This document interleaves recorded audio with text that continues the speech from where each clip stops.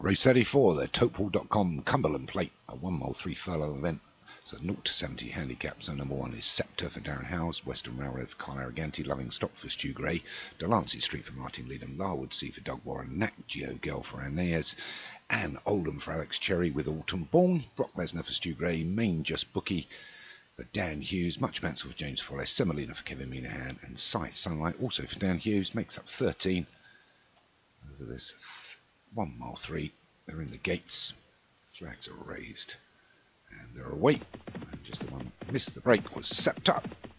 Had pretty good time to settle down and get into the race. As they're through the first furlong, it's Western Railroad that takes it up. Much Mansell and Nat Geo Girl against the fence. And through her in a line, they're a couple of lengths ahead of Loving Stock, being followed through by Sight Sunlight, Brock Lesnar and Anne Oldham the Great. And the remainder is Scepter, Larwood Sea, Main Just Bookie, Delancey Street, Semolina and Autumn Born. And up front, we've got a leader on his own now, and it's Much Mansell for James Follis. It leads by 2 lengths to Western Railroad, a further length and a half back to Nat Geo Girl. Loving Stock and Brock Lesnar from the Grey Stables sitting pretty. Then we've got Doug Warren's Larwood Sea. Length or so back to Sight Sunlight and Main Just Bookie, with Semolina poking his head between horses. And then just the 4 at the back at the moment are Scepter, Delancey Street, and Oldham and Autumn Born. As we get to around about 6 furlongs from home, it's Much Mansell that's still going to lead us by about 2 lengths to Western Railroad.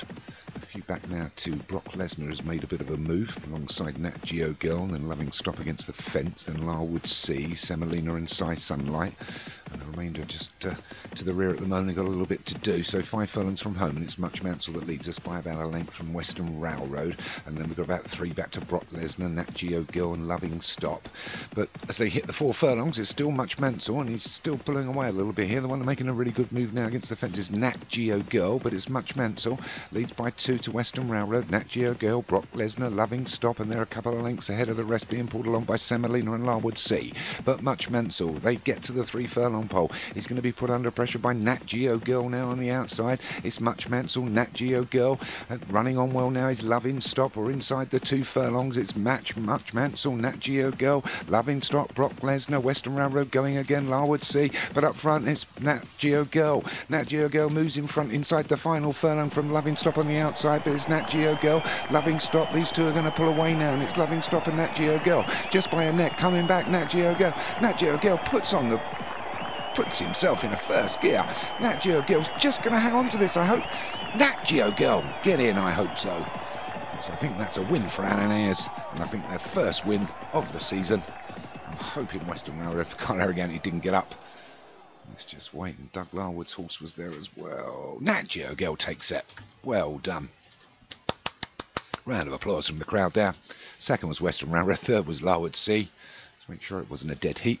Still a win. No, it's a short-hand win for Aeneas. Well done. Your first winner, Nat Geo Girl.